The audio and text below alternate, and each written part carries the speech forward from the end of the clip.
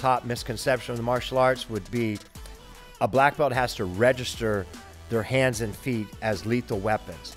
They really believe, some people still today, this was more common decades ago, that when you got your black belt, you would go to the police station and fill out some forms, and you would register your hands and your feet as deadly weapons. That's absurd. Hello, this is James Cox of the Martial Arts Lifestyle, and we are in episode number 52.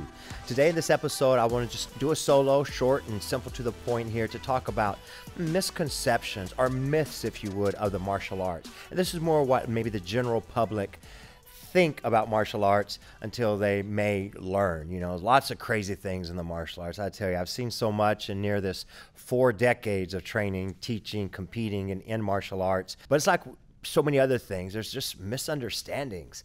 I would say my first top pick of a misconception would be one style of martial arts is better than another. My style is better than your style. This style of martial arts is absolute the best. I could probably say yes to a lot of those and justify, back up some reasons why this style is the better one. Or I could do the opposite and say no and justify and back up reasons why there's not a such thing. So let me kind of touch on all of that if this made any sense to you there. Is one martial arts style better than the others? I kind of go back to food, you know. Is one food better than the other? Is it Italian or Mexican or Asian or whatever? Well, is that personal preference? Yeah, that's personal preference. You might like Dr. Pepper better than Coke. You know, it's your preference and kind of what works for you, if you will. Now, martial arts style better than another is based on your goal and the purpose of why you're doing that. What's the outcome? What are you wanting to get out of it? And that's why you might choose a certain specific particular style. I will also say that there's not really, in my opinion, so let's get to this, there's not really a such thing as a bad martial art, but there's definitely, unfortunately, a such thing as a bad instructor of the martial arts.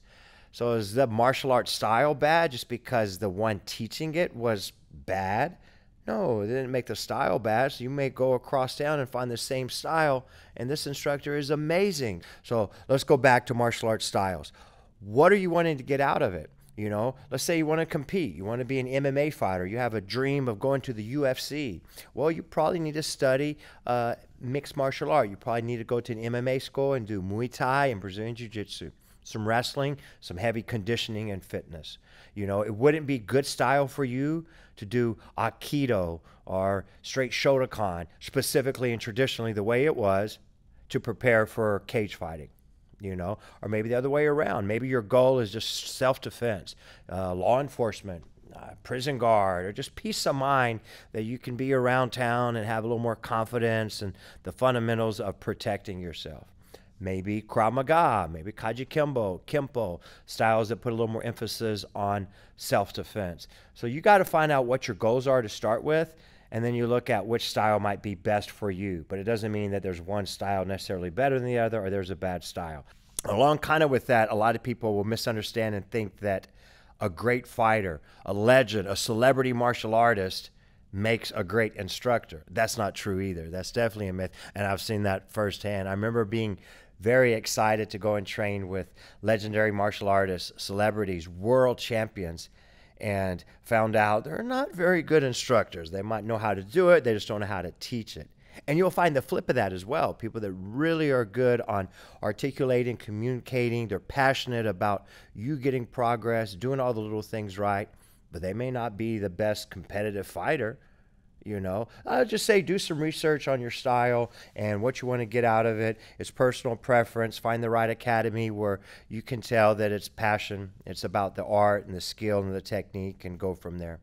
A second misconception would be what you've seen a lot about the fake martial arts. No-touch martial arts, death-touch martial arts, dim mak, chi power, pressure point type things where you could touch someone one place one time and then they die 1 p.m. on Wednesday, and you predict that and it happens.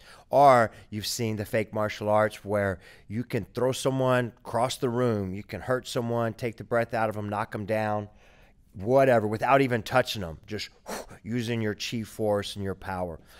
although there's some realness to some of those concepts and thoughts and philosophies of energy. But dude, you're not gonna not touch someone and hurt them. That's just craziness that people can buy into that. And I think that's what happens when there's the secret death touch, type no contact martial arts that's the real deal, is people buy into it.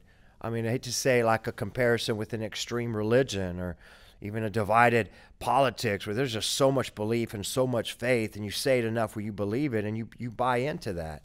I mean, if that was the case, you would see these guys as the world champions and they would never break a sweat and never touch the person. The bell would ring, and across the ring or cage, they throw their fireball and then the person passes out. But it's not the case. Number 3, I would say a top misconception of mine is the thought of a black belt is the end. You get your black belt and you're done. And I hear it all the time. A lot of it comes from the parents. And this is what they've learned through society. This is what they've learned through time, is that you get your black belt, you've reached the top. It's like getting a degree, and then you're done. You quit. It's over. And now you have invincible power, or you can beat everyone up, and you can do all of these things because you're a black belt. Well, let me start by saying that a black belt is a great accomplishment. A lot of people do not make it there. You ever get your black belt in any martial arts style, you should be very proud of yourself because you set a goal, you accomplished it, you're rare for doing that. You get so much better. I think every year after I got my black belt, I got so much better than all those years before that. Even though I might be doing the same things, I'm doing them with a different mindset, with different experience, with different knowledge, and you just understand it better. I mean, you got to do a lot of the same things over and over, put those hours and time and effort in it to get better at doing it. But it's definitely not the end. You quit as a black belt. What are all the sayings that we've said, man? It's like getting driver's license, never driving. That's like getting a degree in college and never using it, which happens a lot. But, same with black belt. People quit when they get their black belt. And continuing and learning is going to do you so much more service, definitely 100%.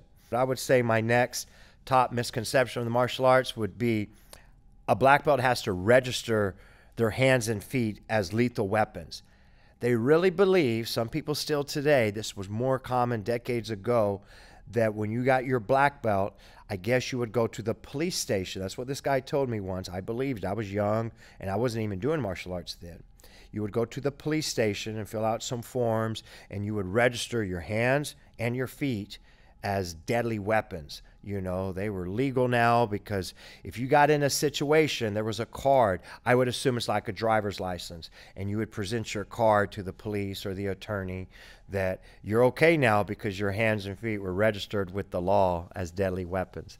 That's absurd. There's no company, there's no government, there's no, entity that's handling, and their job is to register people's hands and feet. Here's another one that I hear a lot. A misconception is the perfect age to start martial arts. Because you hear all the time, I'm too old to do martial arts. I'm too young to do martial arts. What is the perfect age to do martial arts? My first answer is now, because you can't go back. You're not going to be like, hey, now I'm 15, but the perfect age to start martial arts was 8, so I'm just not going to start now. That is crazy, right? Or you're too old, you're 60, and you've always wanted to do martial arts, but you're too old now, so you're just not going to do it. If you want to do martial arts and you want to get the benefits and the value from it, then just start. There's no better time than now.